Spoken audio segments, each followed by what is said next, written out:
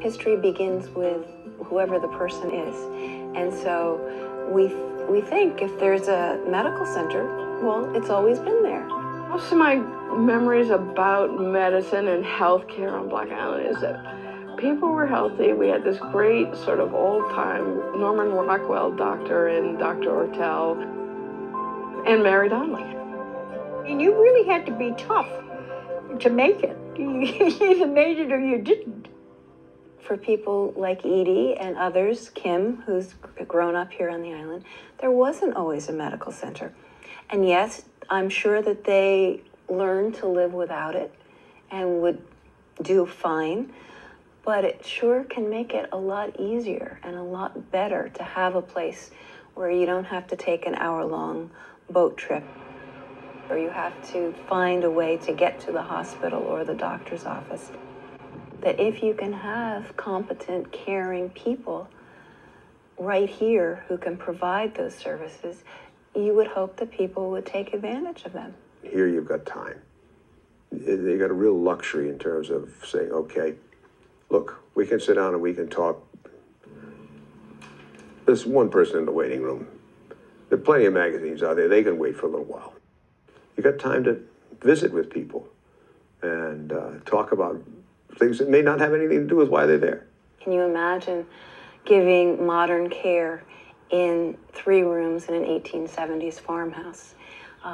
We were seeing at the time that this became really important. We were seeing moped accidents and serious head injuries, and that kind of trauma really could not be adequately attended to in the facility we previously had.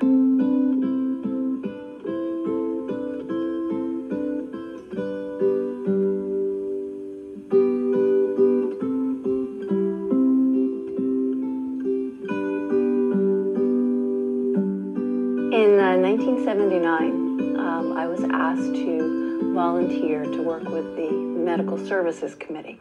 I had worked on something called community education, and part of that involved medical care and coming to recognize that there were some serious needs in the community. It became clear that we needed a new facility, and we needed something that was really designed and built for our island needs. Mary was one who at one public meeting said, "We deserve it." And it was Mary Donnelly and Jack Gray, a very strong Democrat, a very strong Republican, who together said, "We need to do this."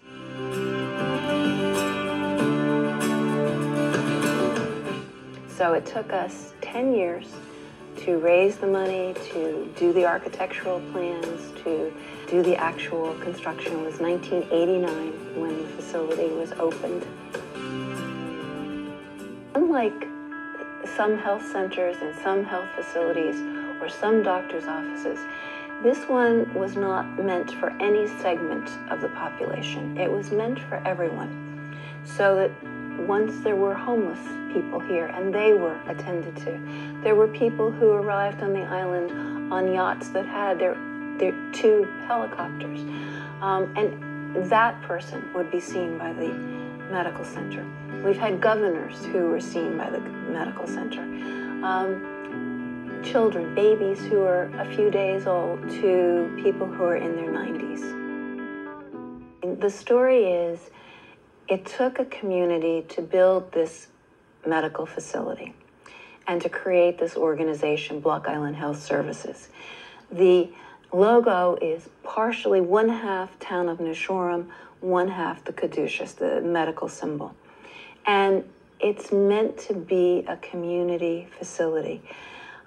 We couldn't have done it without the land from Block Island. We couldn't have done it without the financial town meeting money, the taxpayer money.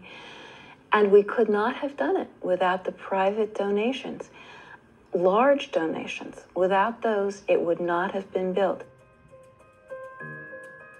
When people today start projects and they think it should be finished in a year or 2 years or 3 years, I say, if you really want it, if you're really willing to work for it, plan on a decade, and you'll probably accomplish it.